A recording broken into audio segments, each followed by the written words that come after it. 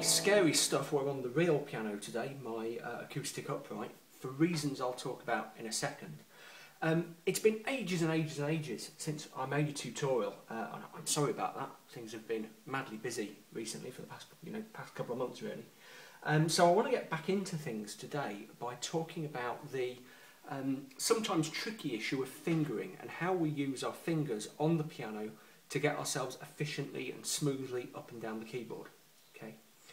Now, if you, like a lot of people who watch the channel, are a self-taught piano player, or you've had a few lessons, or lessons were a very long time ago, getting your fingers organised might be something that you struggle with. Okay, and if you don't get your fingers particularly well organised, your piano playing will always risk sounding a little bit clunky and uneven, even if you're playing jazz or blues or pop or whatever genre.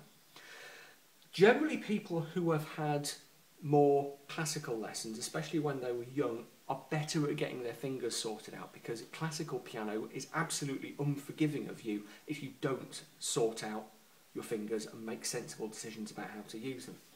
Now, obviously I can't give you a sort of a whole how to play classical piano from scratch course in one short video, but what I can do, what I'm going to do today, is look at a piece of classical piano music that has some quite interesting fingering in it, and then look at how we can take some of those ideas and apply them to our own playing. Now, the piece I'm going to look at, well, it's just an extract of the piece. I'm going to look at the first two pages of the Intermezzo in A major by Johannes Brahms from his 6 piano pieces, Opus 118.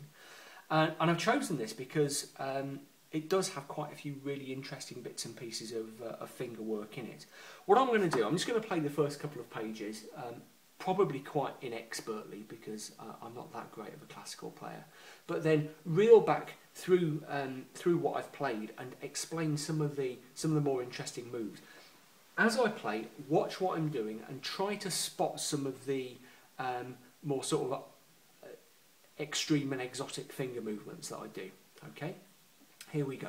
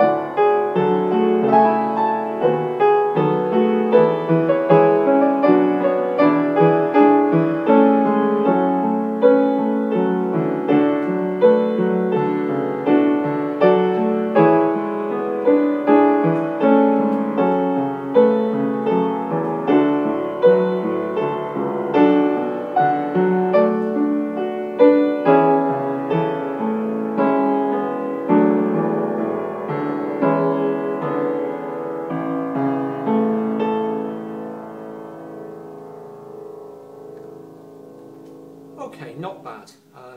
I managed that without too many mistakes, 1 or 2 little splashes in there, but enough to show you how the piece worked. Okay, so if you've had a few basic piano lessons, or if you've taught yourself from a book, you'll probably know some fairly elementary finger movements. Okay, so for example, let's say we're playing the scale of C major. Yeah,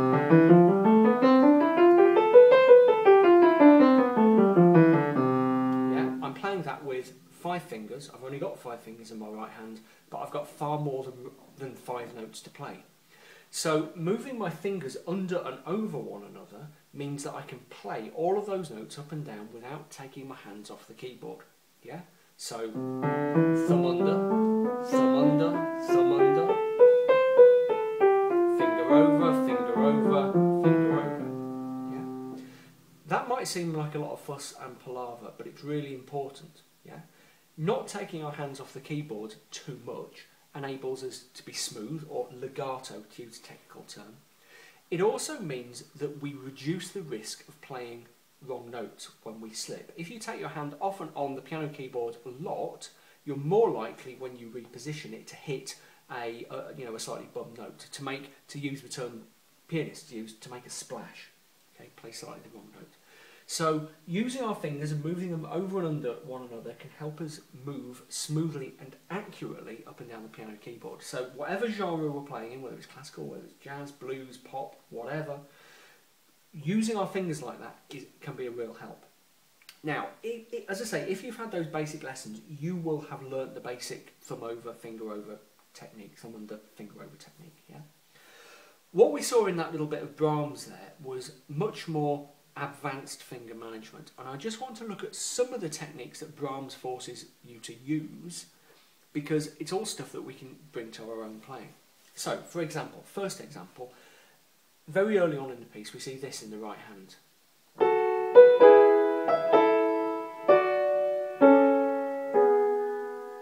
And it's those last 3 positions that I'm interested in. Yeah, we're going from F sharp and D to C sharp and A to B and G sharp. Now, if I wanted to, I could just jump between those 3 and stick the resulting sound together with the pedal if I was really quick on the sustain pedal. So that's smooth-ish. It's quite hard to get it right on the piano, on the pedal, but it relies on me getting my fingers in exactly the right place while I'm concentrating on my left hand at the same time, yeah? So, if we can do it in some way without taking our hand off the piano, it's going to be much easier, and that's what we do. See what I did there? I've got thumb and 4th. When I'm moving to the C sharp and A, I take my 4th off and hit the C sharp and A, there, and then I'm in position, ready for the B and G sharp. Yeah? I want to use a couple of sport analogies here. It's a little bit what I was doing there. If you're playing basketball or netball and you've got hold of the ball and you're not allowed to move, you're only allowed to pivot on one leg, that's similar to what I'm doing there. Coming off, pivoting on my thumb, and then I'm in position to shoot for that final chord. Yeah? Okay? Now, obviously, when I'm coming down, I've got to take that D off to come here. So for a little while, only the F sharp is sounding. That's not what, that isn't written in the music. You know, I've got F sharp and D, C sharp and A. So that D, strictly speaking, shouldn't come off, but it's got to come off. So what I do is use the pedal just to sustain it. So although I'm not playing exactly what's written in the score, I'm creating the illusion of those coming down smoothly. Yeah. So that's the first thing you can do. If you've got 2 chords in different positions, don't assume you have to take your hand off the piano in order to play them, okay?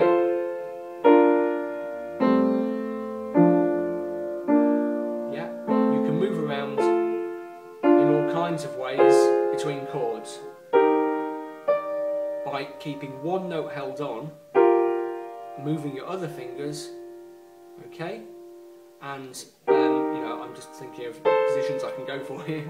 Moving your other fingers and sticking things together with the sustain pedal. It needs close coordination, but it's not super difficult to do. Okay? Okay. Let's look at another really quite interesting bit, and this is actually a question that people ask me. After that little sequence, we come on to another sequence which goes like this.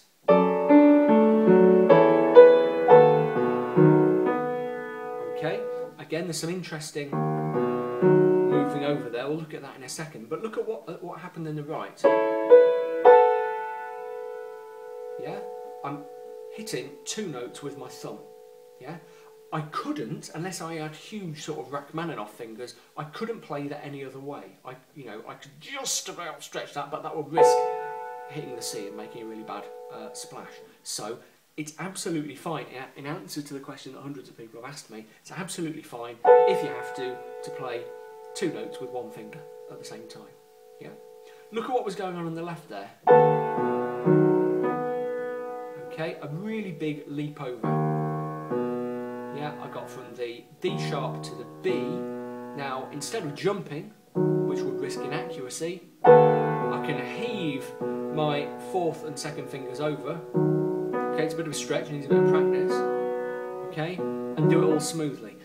When you're doing stuff like that, you really have to get into the business of moving your arm. I'm not going to make a video about that because I've got weird arms and my bone structure is quite odd, so I'm not like the rest of you. I'm kind of freaky. But you can make things smoother. Sometimes when you're doing that, you have to make a little bit of a jump. Yeah, but it's still smoother than coming off. Okay. Next little example I want to look at is of what we call finger switching, and that happens a little bit later in the piece. Although there are several finger switches, but the really crazy one happens a little bit later in this section. Let's see if I can just pick it up here.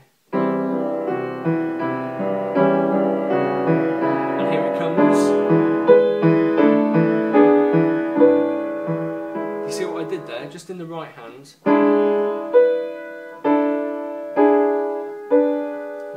So I had to get from this position to holding those notes down and hitting that B with my 5th, but then come smoothly down here. So in effect, I had to get from this position to this position, but without lifting those 2 notes off the keyboard. Okay, so they were down. I didn't want to lift them up. So what I did was a finger switch. Okay, that thumb comes off, moves there to hold that note down. These 2 swap, and I'm up there. Yeah, it takes a little bit of practice, but it's not super difficult. And you can do it reasonably quickly. Where am I? Whoops, that's not right.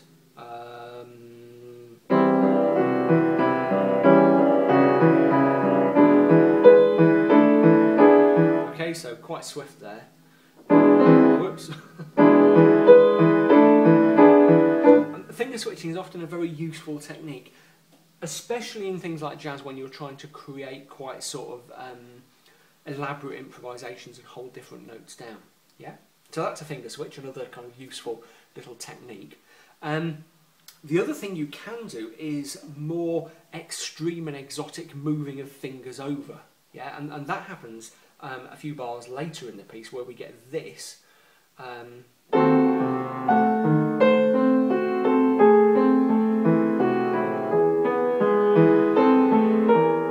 See what I did there?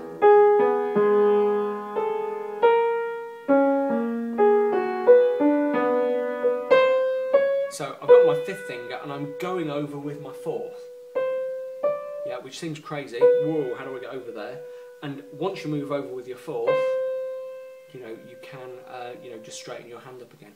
That's a very useful thing to do if you found yourself improvising. And oh dear, I'm up here, I want to go higher, but I've run out of fingers, I just want to hit the next note up. Okay, and you can really get into sort of spider monkey territory and really rearrange your hands. But it's quite a legitimate thing to do. People often say to me, Bill, can I move this finger over? Is it allowed? Anything's allowed as long as it's smooth and as long as it gets you where you want to go. Yeah.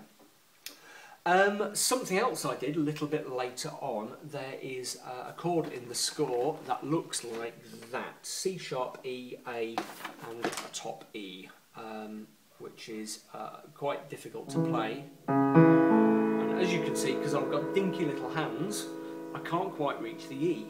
So what do I do there? If I want to play a big chord but my hands aren't big enough.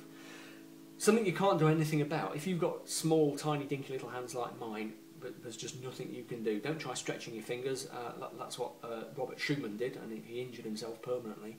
So what I do instead is what we call swing the chord, like that. And again, use the keyboard, the pedal to stick it together. Hold on, the piano's rocking a bit. Let me put it back. There we go. So use a pedal to stick it together. So what I did there was this. Whoops. Okay, quite a straightforward movement, but it needs you to be accurate and to move again your whole arm.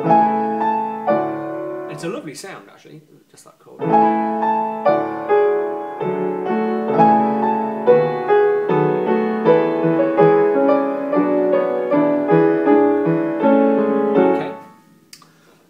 So if you want swing chords, if you've got something that's too big for you to play with your little hands, if you've got huge hands, then you have a great luxury. Well done. Final little thing I want to look at is if you're playing arpeggios in the left hand and some of the fingering you can use there, which we see later on in the Brahms here. We've looked at arpeggios in the past, particularly I made a video about Adele singing that song, the name of which I've forgotten. Not Rolling in the Deep, the other one. Anyway, search back in my timeline for my video on arpeggios and Adele. Anyway, he says, moving quickly on. If you're playing a song that has a lot of arpeggios in the left hand, you can use some quite cool little finger techniques that we've seen here to move around smoothly. If you're arpeggiating between chords, sometimes it's tempting to jump, but that can result in all sorts of problems with hitting wrong notes. So it's okay to use finger movement to get up and down, and that's what Brahms does here. In the left hand, right towards the end of the piece, we have this kind of movement.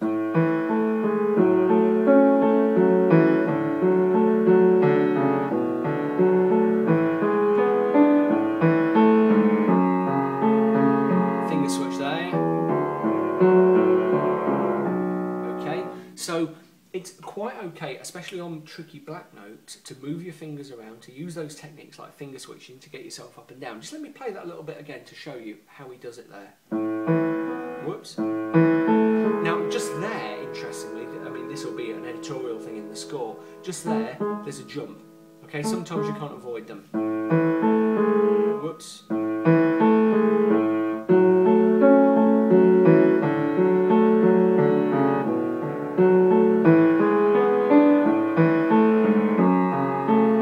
Finger switch, there we go. Finger switch and down to the bottom. Okay. So the big overall message, I suppose, that was a bit of a brain dump really, that feels like a bit of a mess, but the big overall message is be imaginative with your fingers and do what you can to use your fingers flexibly and imaginatively to get your hands up and down the keyboard smoothly without lifting on and off too much and all that sort of tedious mucking about with it, which might result in you splashing as you come back down. The second moral of the story is if you have had some classical background, revisit it. Yeah, even if you're only interested in playing pop or jazz or blues or whatever, dig out those old books of Bach or Brahms or Beethoven or whatever it was you did and just do a little bit and you will find it makes a massive difference, a huge difference to what you do. Yeah, so I play a lot of jazz and blues, but I intersperse it with bits of Bach, with other bits of classical music, and I find that after I've played, especially Bach, but any decent piano or keyboard composer, suddenly the way I use my fingers is reinvigorated. Yeah, my fingers are much more flexible and imaginative, and they can move all over the place. So there we go. As usual, I'll give you a plug to my book, which I've left in the other room. Hold on. Here it is. How to really play the piano, the stuff your teacher never taught you. So if you're interested in jazz and blues and chords and things like that, this tells you the kind of basics of stuff you never learnt in piano lessons, about how to harmonise things and this, that and the other. And I'll include a link to the video. I never explain why I'm using my real piano, by the way. I might use it a bit more in future because it's quite cool. I just cannot play classical music on a digital piano, or at least difficult-ish classical music like the Brahms. I need the sort of light touch of my real piano. So there we go. Any questions, comments, give me a shout. I'm catching up with a huge backlog of comments, I'm afraid. I will get through them. You'll have noticed if you're a regular viewer that I haven't posted very much over the past couple of months. I'm afraid I've just been super busy with work. Trying to get back into it now. This is a bit of a start. So there we go. Questions, comments. I will try to get back to you though. Sometimes it will take me a few weeks. Phew. Right, that one was a bit of an epic. I hope it was useful. And I will see you again soon.